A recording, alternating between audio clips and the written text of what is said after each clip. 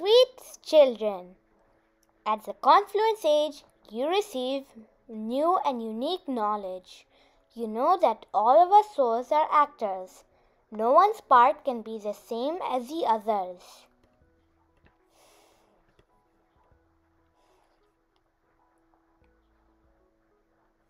Essence for Dharna. Point 1.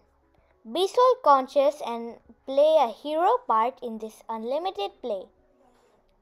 Each actor has his own path. Therefore, don't compare your part with that of anyone else. Point 2. Wake up early in the morning and talk to yourself.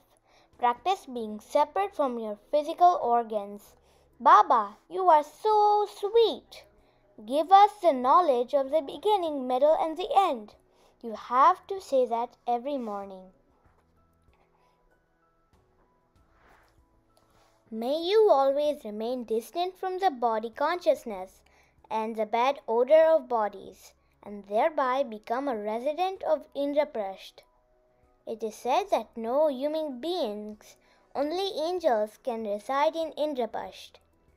A human being means someone who doesn't consider himself to be a soul, but a body. So, always continue to fly away from body consciousness. The old world of bodies and relationships have to be let go. Let there not be the slightest odor of human beings. Be soul conscious and let your wings of knowledge and yoga be strong, and then you will be called a resident of Indraprasth. Now for the slogan, everyone.